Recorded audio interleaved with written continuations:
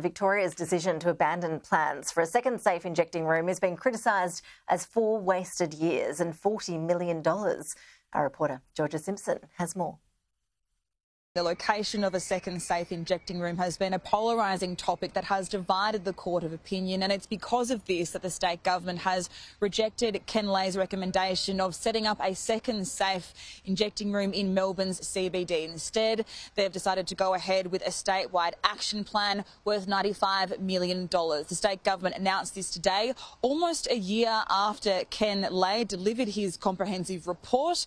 This report detailed that there's been an increase in heroin use in Melbourne CBD, along with heroin-related deaths. It also detailed the positive aspects of the North Richmond injecting room. It saved up to 63 lives and managed close to 6,000 overdoses. Controversially, though, this injecting room in North Richmond is located next to a primary school. This report acknowledged the challenges in trying to find an appropriate location to set up a second site, trying to find the right balance between making sure it's accessible to those who need to use the service, while also managing the broader expectations of those who use the CBD. And it was this that Jacinta Allen, Victoria's Premier, said was a major barrier in deciding to set up that second service. An injecting service trial has less chance of success without the legitimate needs of the community being recognised and addressed.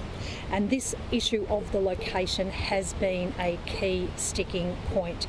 We have been unable to find a location that strikes the right balance. This statewide action plan includes 11 actions, you could say, worth $95 million. I'll take you through some of the main ones. There's $36 million for a new community service health hub in the CBD. It will be located at 244 Flinders Street, opposite Flinders Street Station, and it will be ready by 2026. There's $9.4 million for a wraparound health and support services at the hub, $21 million towards increased outreach services, and $7.2 million for hydromorphone treatment. This will be a Victorian first. There'll be enough for 60 people with severe heroin addiction to trial this medicinal approach over 2 years. There's been plenty of reaction to today's announcement. The Victorian Greens have slammed the state government's decision, while the opposition believe it's the right move not to go ahead with the service. They've criticised the state government for what they say has been 4 years of inaction. They also say the government's statewide action plan doesn't go far enough.